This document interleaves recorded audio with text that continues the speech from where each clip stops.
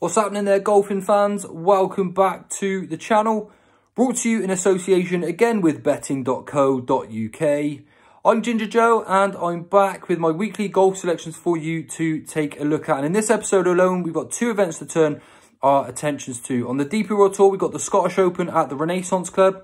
Then on the PGA Tour, we've got the Barbasol Championship at Keen Trace Golf Club. Two pretty solid events to turn our attentions to. And I've actually got four selections in each of those. Now this week, rather than the each-way singles, I'm just advising the win singles and then, of course, the each-way cross doubles as well, bar one of my selections, which I will point out as we go through the episode. If you're new to my channel, please do hit that subscribe button. It helps me out a great deal, and by doing so, you get to come over and join the group chat as well. This is only going to be open until Wednesday on 9 PM, so I advise you coming to get stuck into the group chat as soon as you can, because I do have some changes coming to the channel in the very near future.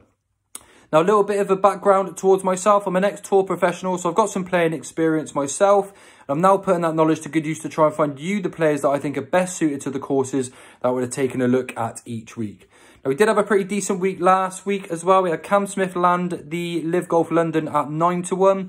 On the PGA Tour, we had Mark Hubbard in the places at 40-1 on the PGA Tour.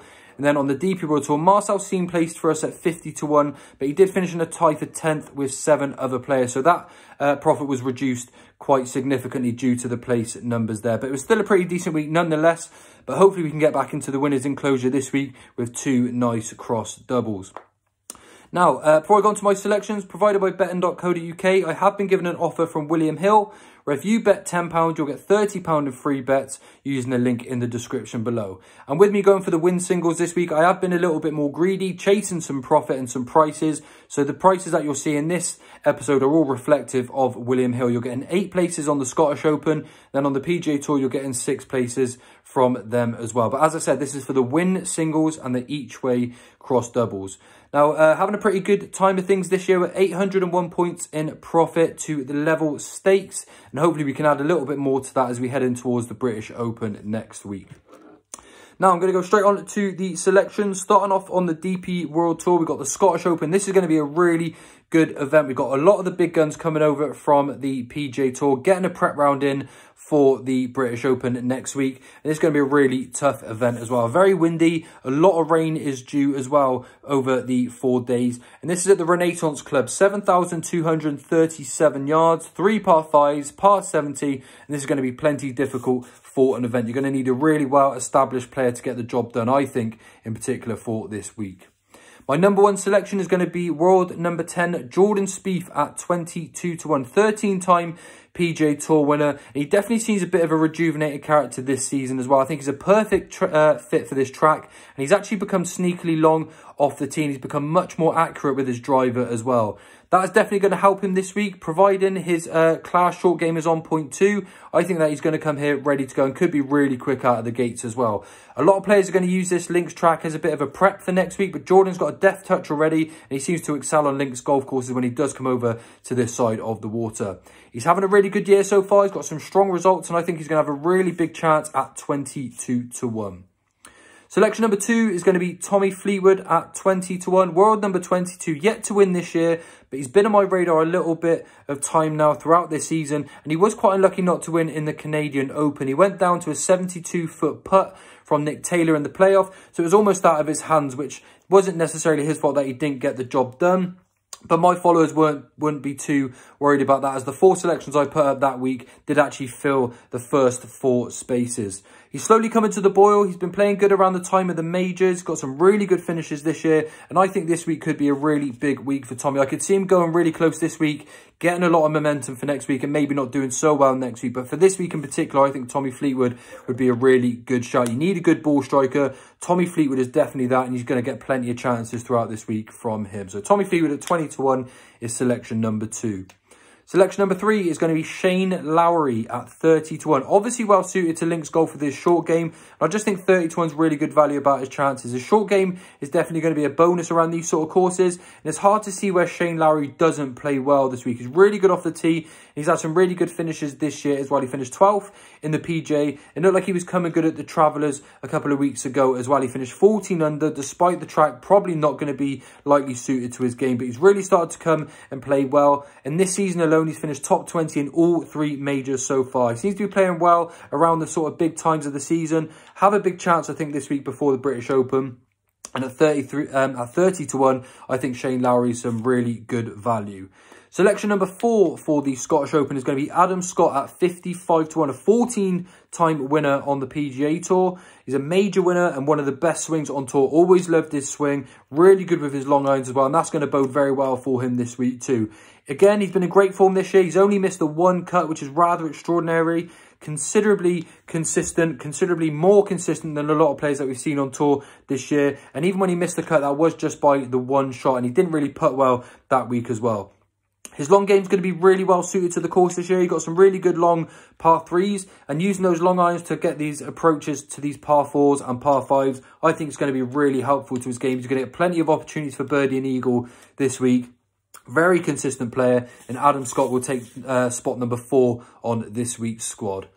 Moving on to the PGA Tour, we've got the Barbasol Championship, Keen Trace Golf Club, 7,328 yards, 4 par 5s, par 72. Only the 6 places for the each way turns. But as I said, I'm going to be playing for the win singles bar the 1 selection, which I'll point out in a moment. But what I will say, I'm getting slightly bored of these really low scoring events there. A lot of drivers flicking them onto the green and making putts on very not undulating golf courses. I'd like to see some tougher tracks on the PGA Tour, getting bored of these 20 unders every single week. But that being said, I do have 4 selections that I fancy quite strongly for this week. The first selection is going to be Taylor Pendrith at 16 to 1. Now, he is currently the joint favourite for this event, which isn't usually an angle I like to take, but I think he's coming here with a really big chance for the big guns over playing in the Scottish Open. And he's definitely a player that's going places. He's been playing really well on tour this year, and he actually had a really good week at the Rocket Mortgage as well. He's going to be really low scoring week this week as well, and he's number 1 from 150 yards to 200 yards on the stats, and he's pretty close from 100 yards out as well there on the stats as well. He's going to win sooner or later. Top 20 here last year, huge chance this week, and even though he's only 16 to 1, I think he's really good value for it out of the lower or the shorter price players this week. So Taylor Pendrith at 16 to 1 is selection number 1 for the week. Selection number 2 is going to be Peter Kest at 25 to 1. Now, this is a player that I'm going to tell you to start remembering the name. He's a really young player, and he's only had 11 starts on the PGA Tour so far, but I've been really impressed by his game. He's taken it all in his stride, and definitely these low score events are going to really suit him very nicely indeed. He was tied 4th at the Rocket Mortgage. He was tied 17th in the John Deere. He's a very, very good player. Not a lot of previous form to go on, but I've been watching him really closely. A very good swing, easy movement, straight back, straight forward. He's a very good player. Close to making him my number 1 selection this week, but with that lack of experience, I'm just going to drop him to selection number 2. But I've been really impressed with this lad, and he could get himself a really early win on tour in just his 12 starts. That's Peter Kest at 25 to 1. Now, selection number 3 is Kelly Craft at 125 to 1. A really big price.